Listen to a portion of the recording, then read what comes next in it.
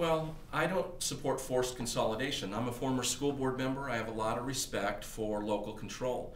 So what we've done is we've made sure that there are no state laws or policies or rules that prohibit local school boards and local communities from working with their neighboring districts and consolidating.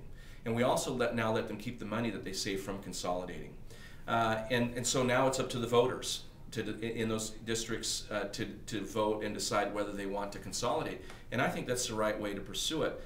What I find when I travel around the state, and I've done a lot of it, I've had over 250 school visits and visited over 1,000 classrooms. I literally have the pickup with over 200,000 miles on it. You know, it's not just a campaign gimmick. I actually do.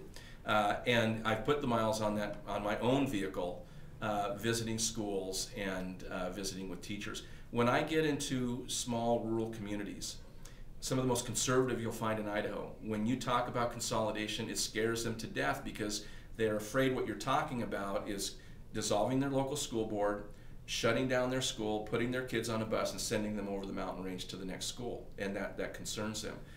And so what you find is that everybody thinks we should consolidate except their own district, right? It's one of those things.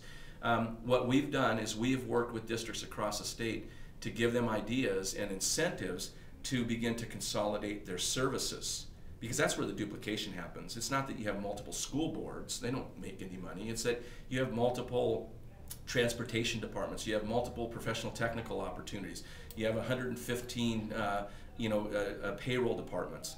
So we've worked with districts to consolidate those services, and you're seeing more and more districts do that, and it's saving the kind of administrative money that we need to save.